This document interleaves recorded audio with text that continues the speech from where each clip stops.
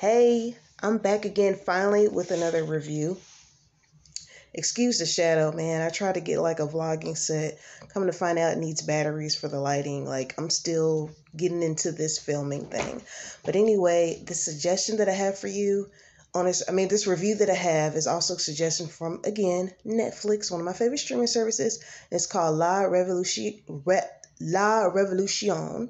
Trying to throw that French accent in there. It's a French period drama with horror in it, action. Like, it's definitely not a snooze fest. It's not like a lot of those stuff that comes out in the 1700s. Well, it's based in the 1700s and it's like a romance theme and it's just, who art thou? It's nothing like that. Like, it's dope. It's 8 episodes, I think. 8 episodes. I watched all of them well under a week. Because, I do work, so I can't just sit there and watch stuff all day. But basically, it's the nobles, the rich, and the poor, like every society has. Even till this day, you have your upper class and your lower class. So a lot of the peasant women are disappearing. They're missing, and nobody knows what's going on.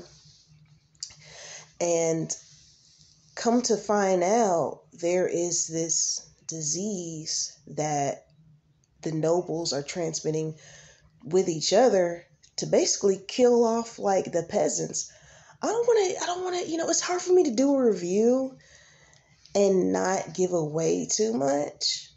But I will definitely say, like, if you are into period pieces, but you don't want a snooze fest, you don't want like just some romantic, 1700s thing, this definitely isn't it. This is action packed.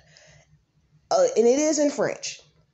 So if you're one of those people where you don't like to read subtitles, I don't know if it's available dubbed. Like I've said before, I don't do dubbed. I'd rather watch it in whatever language they're speaking and read the subtitles. I have no problem with that at all.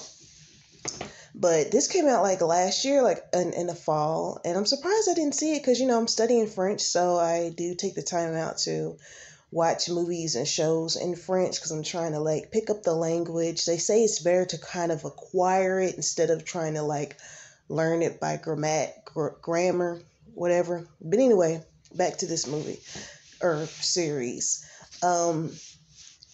It's definitely one of those ones that you can binge watch. 8 episodes. I thought it was cool. I tell everybody about it. I don't know how many of you actually like watch the stuff that I tell you about.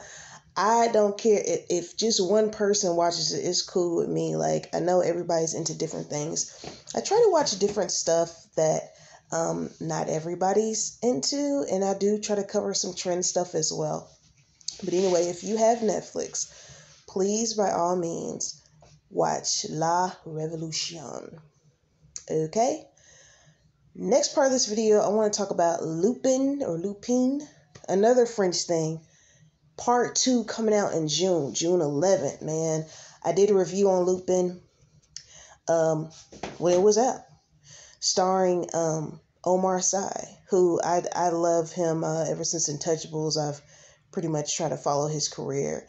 But to refresh your memory, Lupin's about, it's actually covering the guy, Omar Sy's character in Lupin.